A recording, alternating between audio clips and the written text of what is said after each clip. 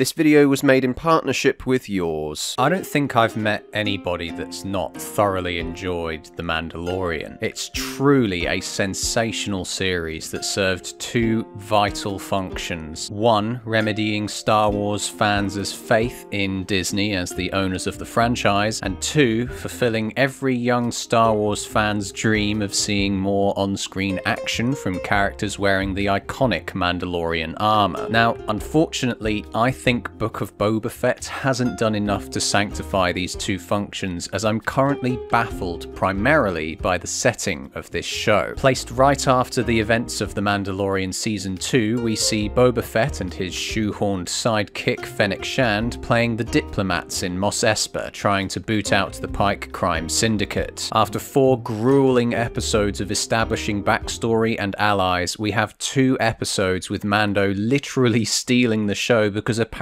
they didn't have enough up their sleeves when it came to Boba. It's clear the producers have a favourite between their new bounty hunter and the old rusty one. I say this because the best part of Boba in this series is when he's tied up with the Tusken Raiders. Despite doing a good enough job humanising them in The Mandalorian, to take it even further by both turning the tables on the tragedy and seeing their rituals and routines was imaginative and emotional. This part of the timeline was an interesting area of discovery and intrigue. You know where else would be interesting? Literally anywhere between the end of the Clone Wars and the original trilogy. Boba working for the Empire, or even exploring how he went from being a little forgotten boy to the great bounty hunter, would have been great. It's not like Disney hasn't begun carving out this area for the Bad Batch, but even that wound up being pretty by the end, so I'm not entirely sure this would have been for the best either. I can't help cynically feel that Disney's black and white perspective on good and evil in Star Wars prevents them from exploring a character like Boba properly. He's a hero now, guys, not a villain or somewhere in between. I mean, for God's sake, they renamed Slave 1 to the Fire Spray Gunship, which to me just says it all. It's okay, Harry, it's only a TV show. Take a chill pill, or even better, try some breathing techniques, meditation, and yoga with yours, the fastest growing self-care and mindfulness app on the market. I'm not really sure many people know this, but I've been practicing yoga at home since March 2020, and it's allowed me clearer thinking, peace of mind, and many other benefits. I've partnered with yours to promote and extend these benefits to you, dear viewer. The app is tailored to whatever your mental health requires. If you have trouble sleeping or need help managing stress and anxiety, yours has you covered. Yours will also give you a personalized experience thanks to AI technology. There's also audio on this app, classical music, lo-fi, study music, and there's just loads of things on here to help you relax and make you calm. If you're not sure, you can try it out for a 7-day free trial, and if you find it doesn't work out for you, they have a 30-day money-back guarantee as well. Click my link in the description or use the code HARRY for an exclusive 60% discount off the Yours yearly plan. Now, without further ado, let's get on with the review. Can we just appreciate how uninviting these subtitles for the episodes are? Boba Fett partners with Fennec Shand, mysteries are explored, and Boba Fett learns new information. How enticing. Boba is seen dreaming about the gigantic hole George Lucas put him in nearly 40 years ago. It's supposed to happen 30 years ago. Now, bearing in mind that he managed to climb up from the depths of stomachy hell, I'm not so convinced this is easily done, with several kilos of sand ready to flow into the stomach should it be breached in this way. Even climbing up the slippy walls seems like a bit of a stretch, given that most victims of this creature are slowly digested over 1,000 years. Sometime later, Boba is picked up by the Tusken Raiders. They squeeze carrot juice into his mouth and drag him into the wilderness. LOL, isn't that the Cinema Sins sound effect?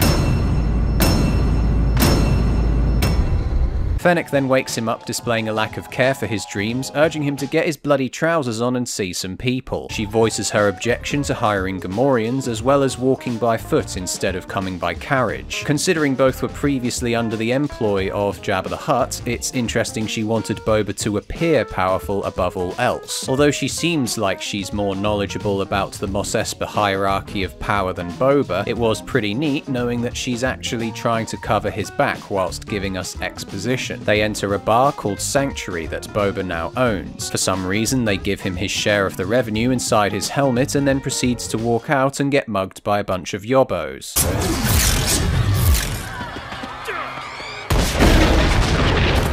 Bet you regret not asking for a bag now, don't you? This sequence was, honestly, a complete joke. I get that's kind of the point with these assassins. He is of the Order of the Night Wind. Very expensive. Overpriced. You're paying for the name. But this seemingly effective strategy of surrounding their foes with shields should do the job, right? I swear those electric jabbers aren't set to kill or stun, but simply to tickle. I mean, just look at Fennec getting electrocuted in not one, but 8 shots right here. Thankfully, the Gamorreans, who literally vanished from behind the pair not seconds earlier, come to the rescue. We then see the last 2 assassins making an escape across the rooftops, swinging from this pole right here with a shot of below to show just how dangerous it is should a character mess up their parkour. Fennec then follows them, gets cornered, dives off the roof, only for both parties to wind up literally doing a full 180 back to where they started. This isn't the only action sequence director Robert Rodriguez has royally fucked up in this show, but we'll talk about those later on. Boba goes back to his back-to-tank, and that's the episode's cue for a flashback-to. I'm not sure why each and every one of them start out with this weird green effect as though we're looking at them through Luke Skywalker's binoculars. Boba's dragged out into the desert as a prisoner where he, or should I say the audience, are shown the faction of criminals whose speeders will be needed in the next episode. Afterwards, they find a gigantic monster lying in the sand that punches and backhands too many times to make it terrifying in any way. I should really by this point in my life know what I'm going in for when it comes to Disney Star Wars, but it gives Boba a way too easy win and a pretty piss-poor excuse for killing off the other prisoner. He dies from being pushed beneath the sand? So yeah, the first episode certainly had me scratching my head, but little did I know the confusion had only just begun. It's empty. So apparently we needed a reminder that Boba is now in possession of the Rancor pit. It might be a surprise to the assassin, but it's definitely no surprise to us. In fact, none of the shots in the Sanctuary bar of glossy gambling and cocktails were a surprise either, seeing as we literally saw it in the previous episode and would be seeing this bizarrely boring montage twice again before it gets destroyed. Everyone in the bar then hears the light tapping of drums coming from far away. I think Disney Plus just assumes the audience has equally sensitive ears, as it's the only streaming app that I have to double the volume for. Not sure if anybody else has this problem, but if you are, please write to your local council with a bright pink kiss stamped on the envelope. Both Jabba's cousins and the badass Wookiee look pretty amazing and put into perspective just how much work Boba has to do to protect his territory,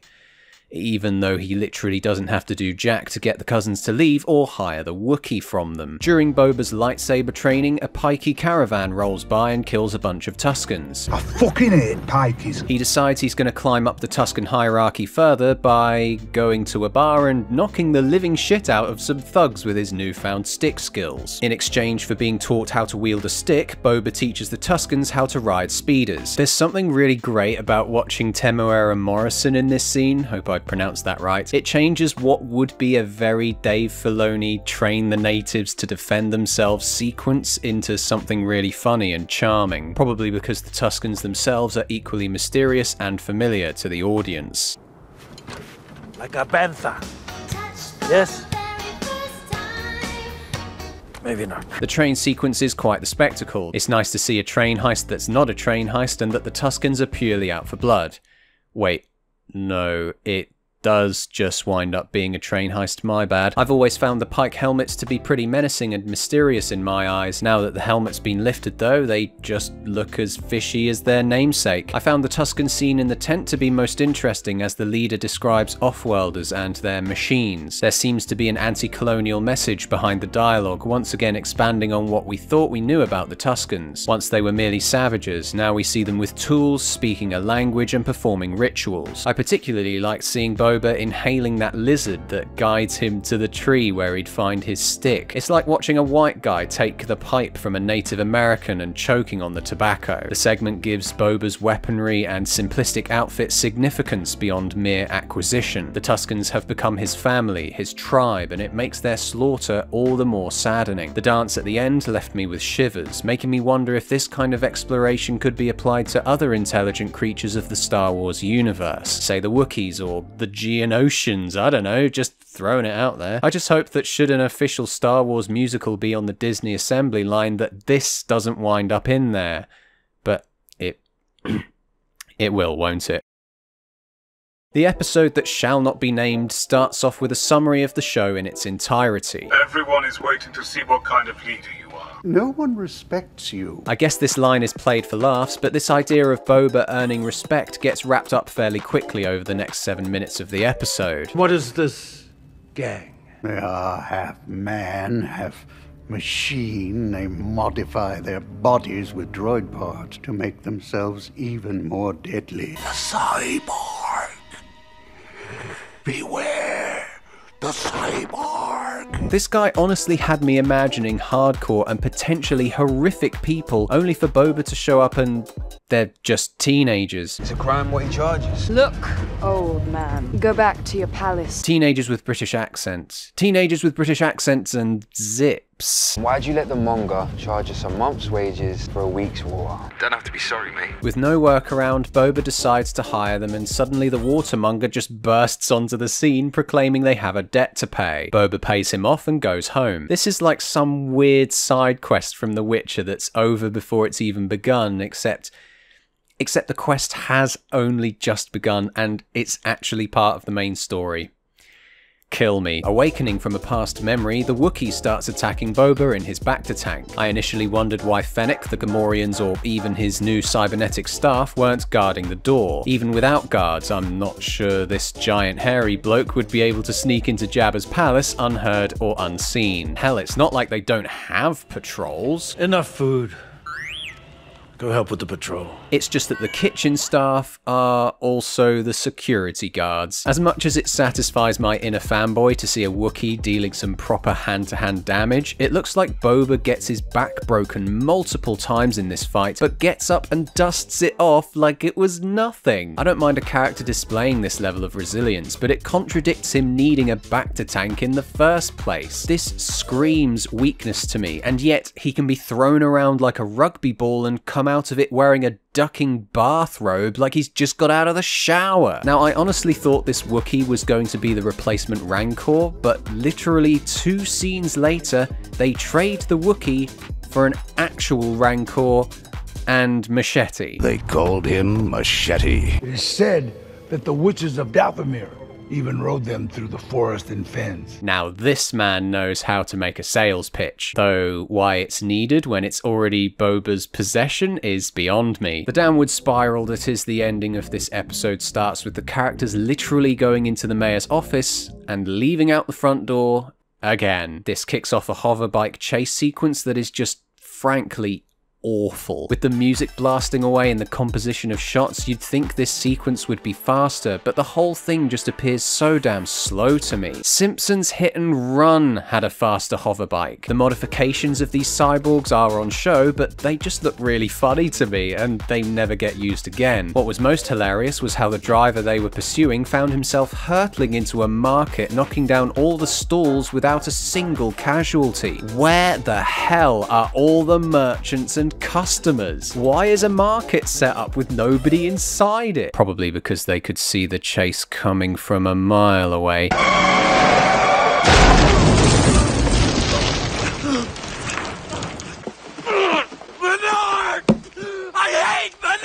But I'm not done. done yet! Boba Fett then just appears in front of Biff's car. Was he following them the whole time and we just didn't see him? Just when things couldn't get more ridiculous, a bunch of Pikes come strolling out of a space bus. Yes, that's what I'm calling this thing, not even dressed incognito or anything. With all their spice running shenanigans, I'm genuinely surprised they opted for the cheaper option of public transport. Leave now and never come back!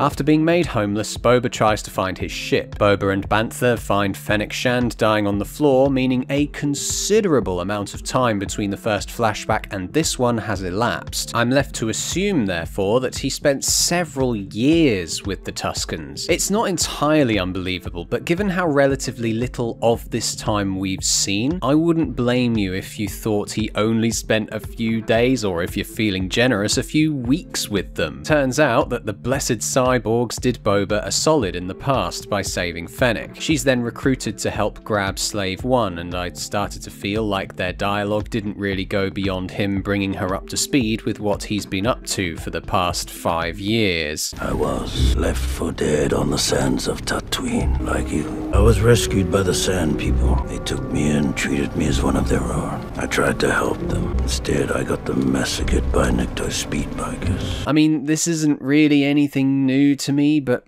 do go on. Bib Fortuna took over his territory, and now he rules from that palace. The Tuskens took me and made me part of their tribe. It's a shame that we're not really learning anything about these characters, we're just getting a refresher on recent events. The pair then enter the palace under the cover of nightfall, and I think now is a good time to talk about the staff at Jabba's palace. Throughout episodes 1, 2, and 3, I was craving to know how and why the palace was still running the routine operations given the sudden change of hands. All the food we saw on the table is explained in this flashback. When Boba shows up to fight the chef droid, this is the kind of shit that would have been perfect for the present day stuff. How he treats the staff would explore how people do or don't respect him. This might sound like an odd comparison, but I've found myself addicted to watching Downton Abbey lately. It's a show about a super wealthy earl and his family in the early 20th century, with perspectives and deep characterization from both them and the servants. The latter specifically know exactly what's going on in the house and have their own opinions about it all. It makes the house feel alive, and that's something that's sorely lacking with Boba being in charge of the palace. I know it's mostly run by droids, but I think the notion of them bickering and expressing themselves whilst they toil away to be far more interesting than Boba constantly proclaiming, "I'm going to war!" R2 and 3PO do a damn fine job of this all the time. All that talk of Boba trying to fit in as a family man. You're the head of a family. Running a family is more complicated than bounty hunting. Is kind of ironic given that we barely get to see the family he's in charge of. The pair then grab the ship after a quick wave defense game, making them set for any and all adventures ahead of them. And by adventures, I mean straight up massacre of bikers and Sarlaccs alike. I honestly loved this bit. It finally felt like Boba was living up to his reputation. It's shot fantastically, and I never really appreciated Slave One having this ability to rotate and appear so ominous until now. No doubt they'll make this into some kind of roller coaster at Disneyland at some point, but still, I appreciated the special effects and a jump scare that completely caught me off guard too. The big reference to Attack of the Clones was sublime too, but I couldn't help but wonder why portions of this episode weren't in the very first one. I'd even go as far as to argue this might not have been a bad episode to kickstart the season. When we see these flashbacks to the Mando Season 2 finale, I can't help but wonder if that was the original intention. Had this been the case, you would end up thinking, wow, Boba really has it out for these speeder dudes. I wonder why he did that. We're then back in the bloody Sanctuary bar where once again, Boba walks in and walks out again shortly afterwards. A fight breaks out between some Trandoshans, these lizard people, and Chrysanthemum, the big badass Wookiee dude. Anybody paying attention would know that in the first episode, one of these guys handed Boba a Wookiee pelt as tribute. Apparently there's some beef between the two species, which I'm nowhere near intelligent enough to explain, but just in case people got confused about this moment, this is why the Wookiee decided to kill this dude and pay his bar tab. Fennec then started reminding us again of shit we already knew. Jabba the Hutt once sat upon that throne. His reign ended in a ball of fire on the Dune Sea, and then Bib Fortuna took his place. I really don't mind her giving exposition directly to Boba as reminders of his position, but by this point in the series, it's just absurd. It's purely for the audience and makes the whole speech come off as preachy at best. He was a terrible leader with no right to the throne. You each tried to take his place, but were thwarted by his guile and treachery. Guile? The guy with 2 out of 10 for brains in Top Trumps is capable of having cunning intelligence? God, these guys at the table must be complete imbeciles if they couldn't outsmart Bib Fortuna. They are then warned by the Rancor popping up just at the perfect time to scare them all into submission. Once again, had this episode been aired first, the mystery of how a replacement Rancor came about would get the series rolling with intrigue. Master Garfolakwox asks what it is that you are proposing. Wait, but hang on, I thought Boba didn't have a protocol droid. We really need a protocol droid. Master Garfolakwox finds this acceptable as well. Acquiring a protocol droid could have been an episode in itself. All the variables and missed opportunities surrounding the palace's staff leave so much of this setting feeling empty and hollow. Also, this. There's an advantage to people thinking you're dead. I'm Boba Fett. I'm Boba Fett.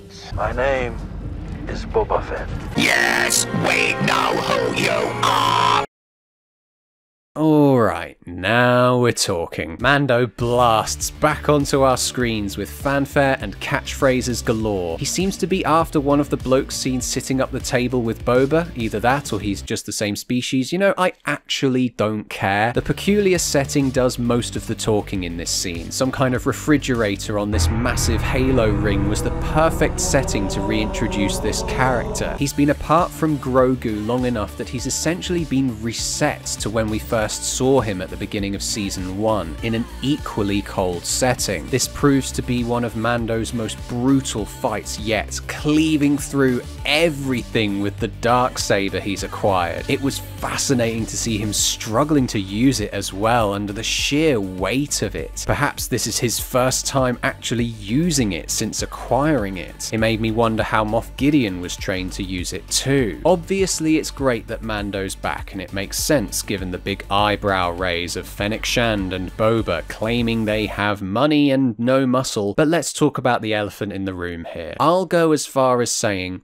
2 whole episodes worth of the Book of Boba are taken up by The Mandalorian Season 2.5. If Boba matters so little in his own story, I'm not sure why he couldn't just continue being a part of The Mandalorian. Maybe cutting back and forth between the 2 storylines? I don't know. We then get to see this gorgeously continuous shot over 2 minutes playing out from Mando getting in the lift, collecting his bounty and going back down again. This was so damn impressive to me.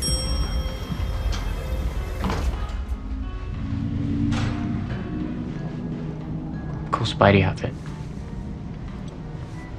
Thanks. I imagine the set wasn't altered at all bar the backdrop, cast members and extras. I also loved seeing him hobble from this self-inflicted injury, a reminder that he may be bulletproof but not invincible. This reminder will prove to be short-lived though, but I'm getting ahead of myself. What an amazing place he finds the other Mandalorians in. The sight of endless oblivion beneath the whole thing sets me on edge, with him climbing downstairs and nearly falling. I swear to God, literally every line of dialogue from the Mandalorians gets me hard as a rock. Mando facing derision for not killing Moff Gideon, and a reminder of the responsibility that lies on his shoulders for even possessing the Darksaber. God damn, the flashback to the Night of 1,000 Tears really blew my face off. To top it all off, we got to see an actual Mandalorian duel as well, with the whole thing culminating with Mando admitting that he took off his helmet. Oh, I love him being torn between his lone wolf persona and the creed that he desperately wants to be a part of. Instead, he resorts to taking a space bus to Tatooine and parting with his weapons. It's so saddening yet comical what he's been reduced to, now living without purpose or ship. Just in case we were in any doubt about Mando's mind being elsewhere, this shot of the pouch confirms it. Amy Sedaris is back to replace Mando's ship, continuing to bring her lively performance to our screens. I'm not entirely sure how I feel about him flying a Naboo starfighter though. It's certainly flashy, thank god the crappy yellow bits got wiped away in favour of the shiny chrome. But I'm not sure it will be the most pragmatic choice. That is, if he goes back out in search of bounties, I'm not sure how much cargo space he'll have for such endeavours. Then again, he'll be getting his second crewmate back by the end of this series, so maybe bounties won't be his priority. This does lead me to wondering if we'll just get more babysitting from random side characters in the third season, so they better have something good cooked up for Grogu than just continuing to sell merch. Finally, I loved the episode closing with him flying close to the space bus. It reminded me of Superman or something, only to get him in trouble with the New Republic lot, the perfect excuse to try out the hyperdrive. I honestly can't fault this episode. As an episode of The Mandalorian, as an episode of Boba Fett, it's a different story entirely. You see what I did there?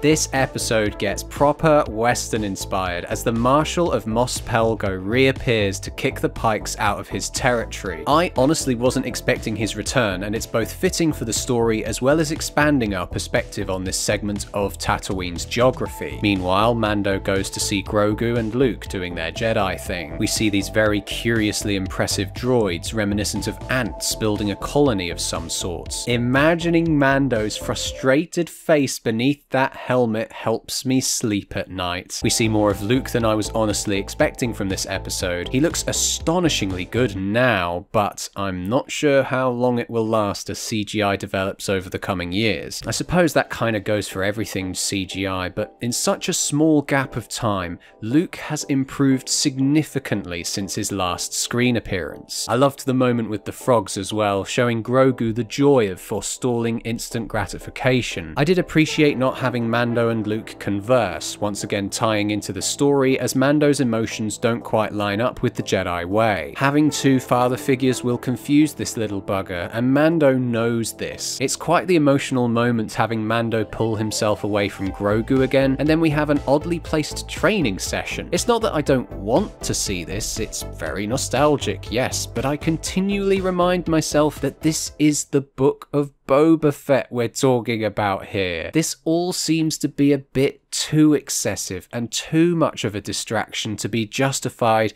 in this show. The only real moment of significance is when Grogu is given the choice of returning to Mando or staying to complete his training. It harkens back to Luke being given the choice in Empire, as well as matching up with the theme of the episode about choice that Ahsoka and Mando were talking about in a previous scene. Mando then arrives for the town meeting, where I realised Boba hadn't said a word for the past 2 episodes. I guess they finally got the memo. I speak far too much. Mando is then sent to rally the folks of Freetown to Boba's cause. I think this might be the only example of Boba actually giving somebody a job and seeing it play out. I had this sort of scenario in my mind when imagining this show, many instances of Boba wielding power and using it to direct underlings to do his bidding, except these leadership qualities never really sprout from his actions in the present day. I thought it was really impressive seeing the bones of the dragon being used as decoration. You see it clearly on top of the Jawa tank, but also the bones are used inside the bar, serving as good reminders of this town's significance. There was also Cad Bane showing up with an amazing Clint Eastwood vibe, and looking absolutely terrifying. Those goddamn teeth and the eyes, my god, they did a grand job of bringing such a notable Clone Wars character to life. He must be ancient though. I was honestly suspecting the episode to end there, but apparently the Pikes had to go and blow up the Sanctuary Bar as well, which I literally didn't care about in the slightest.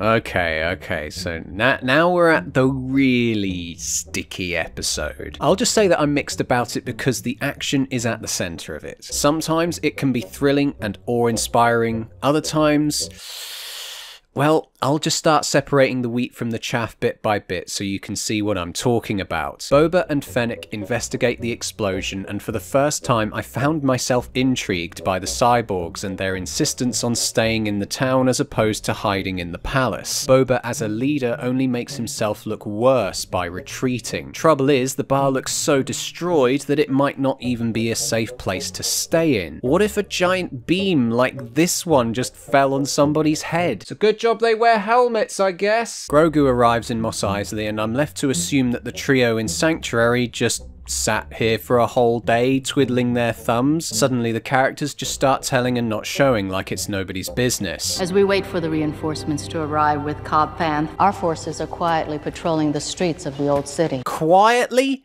Quietly? Have you seen the color of those scooters? The Pike Syndicate has not yet arrived in numbers. How many? So a dozen at least. They arrived on the Starliner. The Pike Syndicate has not yet arrived in numbers, but the minute they do, we will see them before they see us. Well, you're wrong about that too. The Fett Gatra is taking refuge in the ruins of the Sanctuary. So either the trio are really bad at keeping an eye out for spies, or the Pikes magically knew that the trio were hiding at the Sanctuary. The exposition doesn't end there though, as Fennec's voiceover keeps the boredom going. The Gamorrean guards are posted in the Clactunian territory. Chrysanthemum is in Trandoshan territory. Drash and Scad are with the other mods, keeping an eye on the Workers' District and the Aqualish Quarter. As you can see, all our flanks are covered. I'm having real trouble seeing this invisible PowerPoint presentation, Fennec. I understand this is all mainly directed at Mando, but Boba seems to be standing there without a fucking clue too. What made me clueless was how the torture robot and the Twi'lek bloke were just there. They had him chained up in the palace last I saw. Now he's waving his arms about, ready to take someone's eye out. Why?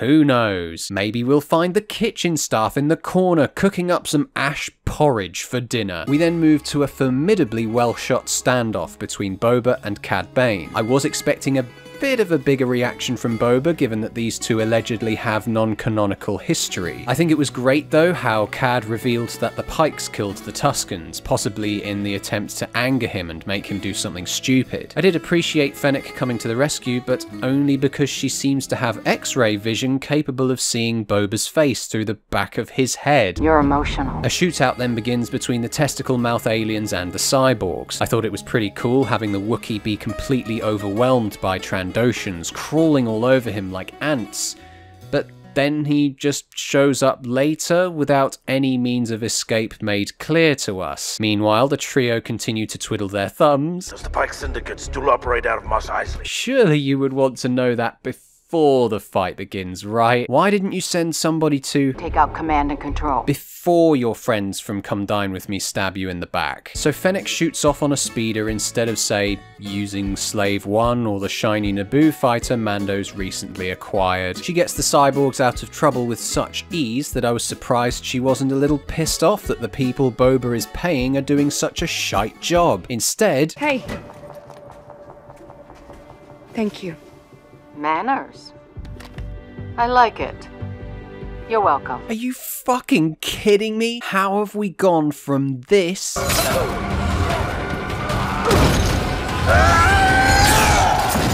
to this? Manners. I like it. You're welcome. Who even are you, Fennec Shand? So after the first wave is dealt with, the Pikes then come out of the woodwork. Boba uses that Twi'lek diplomat as a distraction, with him and Mando flying and shooting because they're just that cool. This was great stuff considering they're bulletproof and would be hard to aim at whilst airborne. Sadly, the prolonged deflection of bullets just got tiresome to watch. Hey idiots! They're not entirely covered in armor, yet magically all blasts seem to be magnetically attracted to their armor. I mean, look at this guy up here who has a scope shooting everywhere but the targets. And Jesus Christ, this shot is way too saucy for its own good. Just keep coming! Just when we thought things were looking to be slightly too difficult for the pair, the people of Freetown. Oh, I'm sorry, have you guys met already? The cyborgs then arrived just at the right time too, and this was where possibly the biggest problem with the action became clear to me. There are just so many instances of characters being right in the center of a street, in the middle of the line of fire, wearing plot armor thicker than Jabba and his cousins combined. This is what should be happening.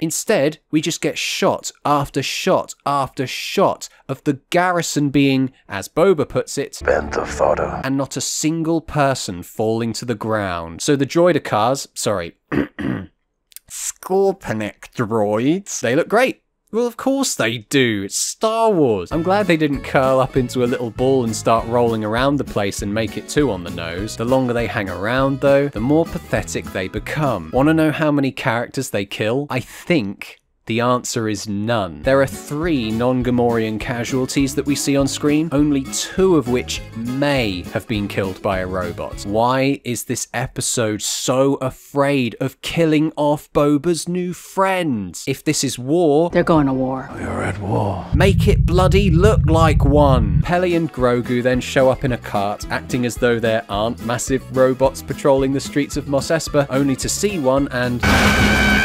oh, good God, this is embarrassing. Their cart gets flipped over and then disappears out of thin air. Just before you start thinking about how Mando is stood right in front of this thing with Grogu in his arms, once again in the middle of a street ready to not be obliterated by this giant machine, the episode's Deus Ex Machina shows up, with Boba Fett riding on top.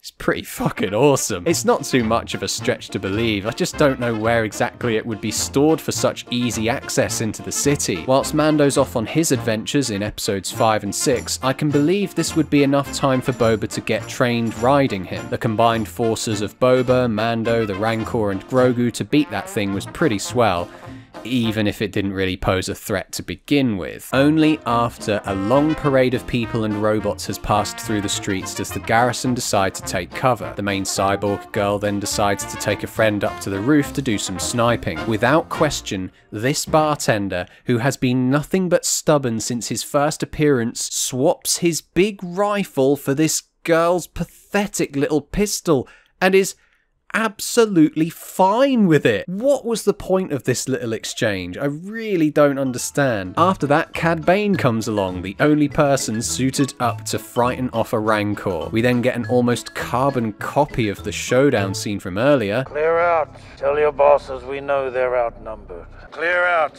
Take your hoodlum gang with you. Oh my God, how do you cock up so badly that you dub characters' dialogue over the top of them inhaling? You can tell these two are experienced bounty hunters though, literally throwing all they have at each other. I also realised in this moment that none of the characters actually have plot armor, which made this fight all the more breathtaking. I'm not even saying Cad's dead, I mean, why else would they put a blinking red light on his costume? It was glorious to see the Rancor loose in the city, raging like King Kong. It's all super visually impressive stuff, especially with Mando trying to calm it down and nearly getting his fucking head bitten off. And I won't even lie, I thought Grogu was gonna force choke the Rancor to put it out of its misery, but instead he just puts it to sleep? Damn, Jedi can do that? So the baddies are dead and literally everybody is happy. Boba has a gang of friends now and the whole ending is so painfully simplistic. All those homes destroyed from the collateral damage, it's easier to just not think about them really. Just laugh at the Wookiee eating a melon, boys and girls. So, did it suck? I feel like I've said this phrase a lot lately, but Boba Fett is genuinely a mixed bag. The biggest problem I believe this show suffers from is the choice of setting. I'm not sure why they picked this final shot of Boba's ultimate victory to be the starting point of the series. Not enough was done to establish why Boba has such an attachment to Mos Espa to begin with either. He might have grown attached to it whilst working for Jabba, but that was never really made clear. As mentioned, Boba's backstory with the Tuskens is the strongest aspect of this series. It creates a good enough reasoning behind his lead with respect ideology. Only after years of servitude to the Empire and then stripping himself down to nothing does he come to this realization. It's great stuff. Considering he didn't have much characterization to begin with though, it's hard to know whether his character has actually changed or has just been molded to be a hero character. I would have liked to have seen more instances of Boba being challenged beyond diplomacy, as he never truly feels like he's in danger until the final episode. Hell, he never even fires his gun until the finale. It might have been nice to be reminded of his lacking plot armor before then. Slotting The Mandalorian Season 2.5 over the course of this show also feels like cheating, even if the quality of those segments is outstanding for the most part. They've shot themselves in the foot because those that hear about how rocky this show has been might wind up missing out on those two vital Mando episodes for Season 3. I think ultimately Boba Fett got enough screen time in The Mandalorian to satisfy my nerdy thirst, and a whole season of waffle in between Season 2 and 3 just wasn't worthwhile. I give The Book of Boba Fett a 5 out of 10.